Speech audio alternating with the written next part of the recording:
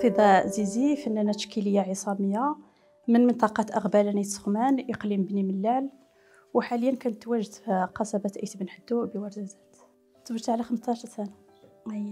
كانت عندي واحد حالة انتقالية في حياتي الشخصية هي اللي خلاتني أنني مشيت لمراكش واستقريت مع الأخ ديالي واحد سنة، يعني سكنت معاه في المسكن ديالو، والمسكن ديالو كيحتوي على المرسم.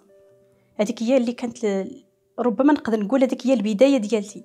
أنا كنرسم على المرأة وديما على المرأة. أنا كنجسد الحياة اليومية للمرأة الأمازيغية اللي بدات تندثر. قبل كانت المرأة الأمازيغية محقورة بزاف. نتذكر مثلا ما بغيتش نتزوج، بغيت نكمل قرايتي. اش قال لي الوالد؟ قال لي سيري تزوجي، راه قرايتك ما تكمليها سيري تزوجي. كلشي ممكن يوصل ليه الانسان بالعزيمه والاراده. انا كنت واحد الوقيته في واحد المرحله انتقاليه في حياتي دازت عليا شويه صعيبه.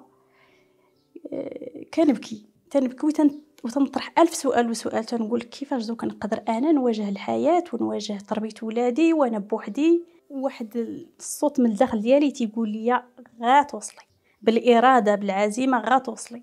خصك عيد تبتي الخطوات ديالك الاولى وتقدي النفسيه ديالك والنفسيه ديال الاطفال ديالك، وراه يكون على الخير ان شاء الله. وفعلا الانسان خصو اولا يثق بالله سبحانه وتعالى ويثق بنفسه ويرمي الخطوات، وماشي مشكل الا طاح، اكيد غادي يطيح، يجمع الوقفه عاوتاني ويزيد.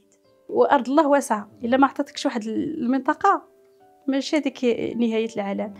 اخر حاجه بغيت نقولها، سافروا تغنموا.